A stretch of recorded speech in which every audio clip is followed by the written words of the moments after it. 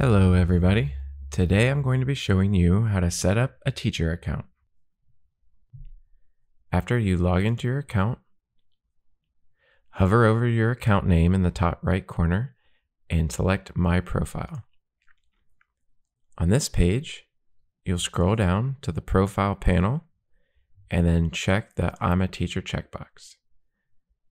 Click the button Save Changes that pops up, and now your account will have the word teacher in parentheses after it. This means that you have successfully set up your account to be a teacher account. If you scroll down, you'll see that a classes panel has now been enabled. This is where you can create new classes, enter a class name such as period 1, and then click Add Class.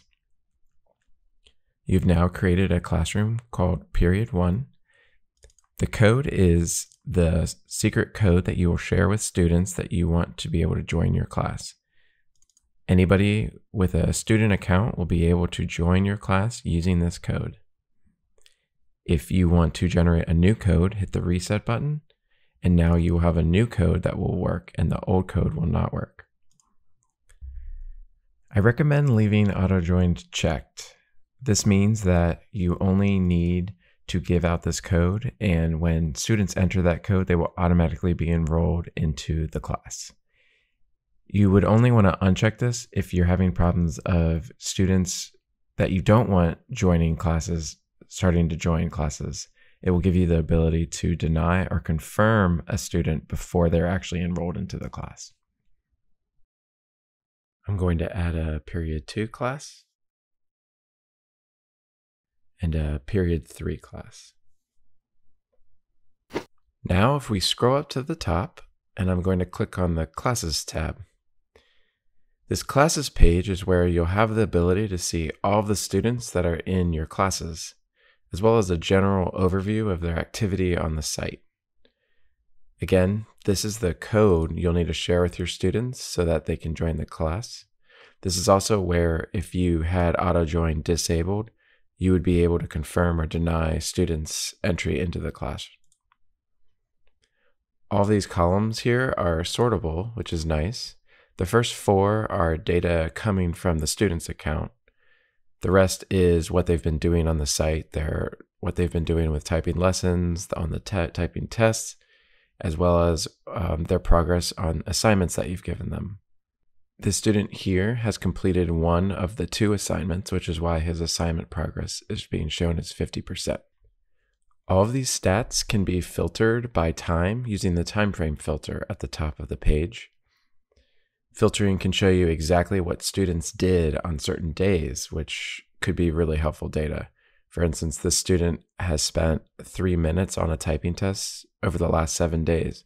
But if we want to see what he did today, for instance, we can see that he didn't spend any time today. So we can give you a lot of insight into what your students are actually doing on the site based on time. The time frame filter also filters assignments.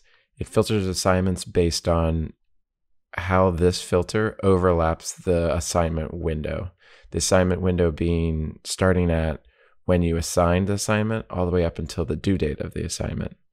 For instance, we have 2 assignments that the window overlaps the last 7 days, but I know there's 1 assignment here that is due on the 5th. So if I change the filter from the 10th to the 15th, let's say, I'm excluding that 1 assignment now. So now there's only 1 assignment because there's only 1 assignment that's due within this range. When your time frame filter is hiding some assignments, you'll get this little icon of a filter next to the assignment progress, letting you know that there are some assignments that aren't being shown here. There are also some useful links here. For instance, if you click on the student's name, it will actually bring you to their typing test stat page, which will show you a lot of information on how they're doing on the typing test, as well as some keys that they might be having issues with. You can then click on the typing lessons, and now this will show you their progress on typing lessons. If we change the filter to show all time, now we see that they've actually completed the first lesson here, FJ.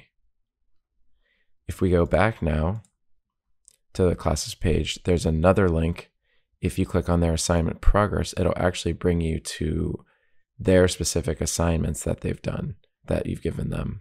I will go into more depth on this assignments page in a later video. So this concludes the video on how to set up a teacher account on SpeedTypingOnline. I hope this video helped. If it helped you, feel free to hit the like button to let me know. Subscribe too if you want to catch future videos like this one. Also, leave a comment with any questions you still might have. I'd love to help answer them for you. Thanks, and I'll see you in the next one.